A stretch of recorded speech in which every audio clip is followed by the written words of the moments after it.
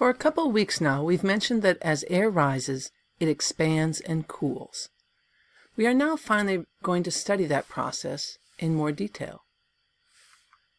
Your textbook points out the following.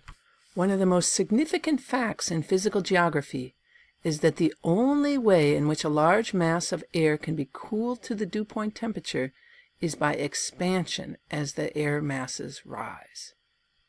This is important. Clouds generally form due to rising air. A bit later in the lesson, we'll identify mechanisms that can cause the air to rise. But for now, let's study the process of air expanding and cooling as it rises. So, how do clouds form? Well, as air rises, the air expands and cools, and when it cools to the dew point temperature, condensation begins and clouds form. Adiabatic cooling and warming are the changes in air temperature that occur as the air rises and falls. Adiabatic cooling occurs when rising air expands due to the reduced pressure at higher altitudes, and as it expands, it cools. You have already likely experienced this concept. Have you ever let air out of a car tire? Please don't try this on my car. The air in the tire is under high pressure, and as it escapes to lower pressure, it's able to expand, and it feels cool. We know that atmospheric pressure decreases with increasing altitude. Remember that from Chapter 3 and Chapter 5? Atmospheric pressure decreases as you get farther from the Earth. Thus, when an air mass is rising, it experiences less pressure as it rises, and it is able to expand outward. So why does it cool? Well, as air rises and expands outward, the molecules essentially spread out, and the work done by the molecules moving outward during this expansion reduces their average kinetic energy, and so the temperature decreases. The main thing to remember, though, is that as air rises, it expands and cools adiabatically. The reverse of this process is also true with adiabatic warming. As air descends, it contracts and becomes warmer. A similar but not entirely correct analogy would be to consider how hot the inflation needle gets when you are pumping up a basketball. You are forcing the air into a compressed state, and it is warming. So adiabatic warming is the warming that occurs by compression. When falling air compresses due to the greater pressure near the Earth's surface, it warms.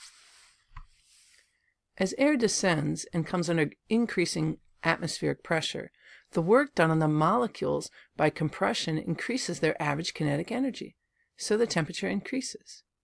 It might be helpful to think about all those molecules getting jammed together, bouncing off one another, thus increasing their kinetic energy. In a nutshell, though, you can just remember as air descends, it contracts and warms adiabatically.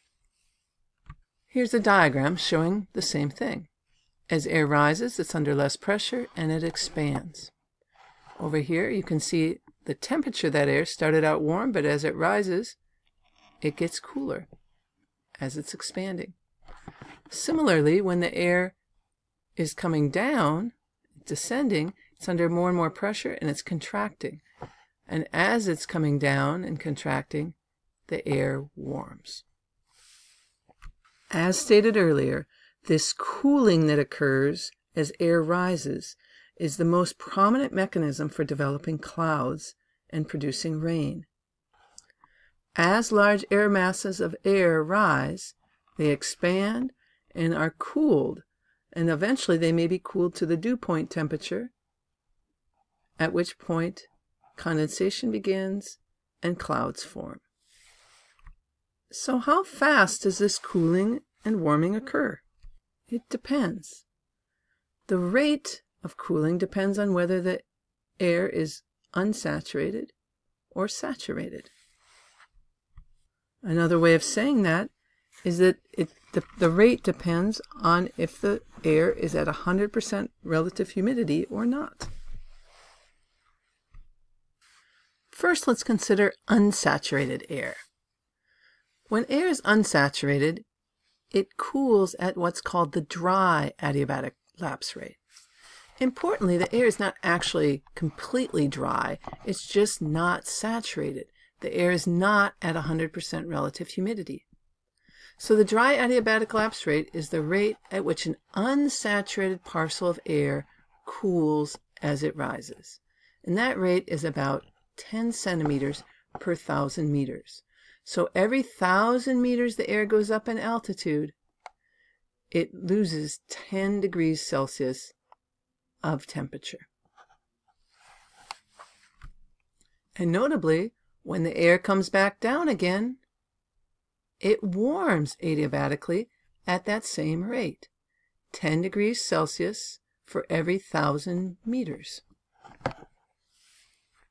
You can see on this diagram that dry adiabatic lapse rate, that cooling of air at 10 degrees Celsius for every 1,000 meters, doesn't continue indefinitely. Something happens. Eventually, as the air rises, expands, and cools, it eventually gets cool enough that it reaches the dew point temperature. Basically, the temperature goes down enough that as the relative humidity is going up, eventually the relative humidity hits 100%. We call that level the lifting condensation level. And at that point, at that temperature, at that elevation, condensation begins and clouds form. Sometimes we can see that exact altitude. In this case here, the air was rising and expanding and cooling. As the temperature was going down, the relative humidity was going up, and at this level right here, the lifting condensation level, the temperature was cool enough that it was at the dew point temperature. Or another way of saying that is that relative humidity hit 100% and condensation started to form. And so now we have these vertically oriented clouds as the air is continuing to rise. At that point, when the air is now saturated, you can see it continues to cool as the air rises, but it doesn't cool as fast. Now it's only cooling about 6 degrees Celsius for every 1,000 meters. Why is this? Why does the rate change? Well, we know that as air rises, it expands and cools. And as it's cooling, as the temperature is going down, the relative humidity is going up. And if the relative humidity hits 100%, condensation starts to occur at the lifting condensation level, and clouds form. We also know that condensation is a warming process, so now heat starts getting added to the system. Thus, as the air continues to rise, it still cools, but just not as fast. It cools at the saturated adiabatic lapse rate, which is less than the dry adiabatic lapse rate. This is important. I encourage you to rewind the video and work your way through that again, or at a minimum, talk it aloud to yourself so that you understand why there are two rates and why the SAR is less than the DAR. So we use the dry adiabatic lapse rate to calculate the temperature of rising air up until the air is at 100% relative humidity, and after that we use the saturated adiabatic lapse rate to calculate the temperature of the rising air.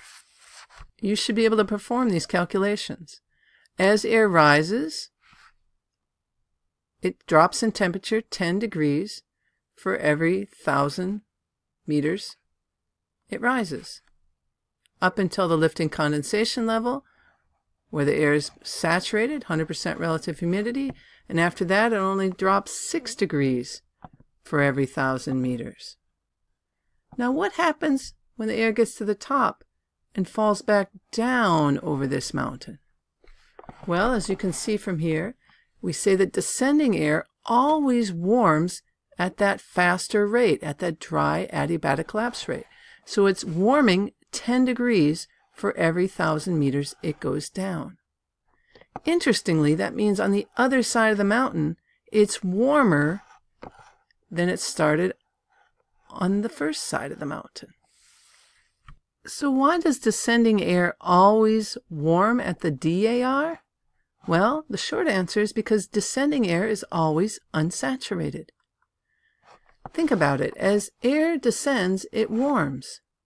So as the temperature goes up, the relative humidity goes down. So the moment the temperature starts to go up even a little bit, the relative humidity goes down and it's no longer 100%. So descending air is always unsaturated and it always warms at the dry adiabatic lapse rate. Interestingly, as this dry air warms as it goes down the mountain and eventually warms to a higher temperature than it started, this warm, drying air can literally suck moisture right out of the landscape on the way down the mountain, helping contribute to what we call the rain shadow effect. The rain shadow effect is an area of low rainfall on the leeward side of a mountain range or topographic barrier. For terms, we call this the windward side of the mountain and this the leeward side of the mountain. And the leeward side of the mountain tends to be drier and the windward side tends to be wetter. So we call this a rain shadow. There's not much rain and it's very dry conditions over here in the shadow of the mountain. We have a great example of a rain shadow in the Sierras. Compare the west side of the Sierras with the dense pine forests to the east side of the Sierras, which is in Nevada and basically desert and scrubland.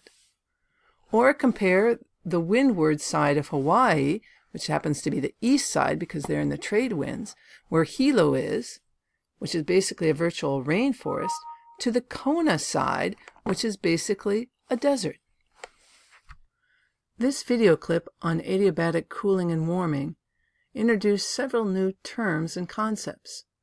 I encourage you to pause the video and answer these questions in writing or at least orally. You'll be glad you did.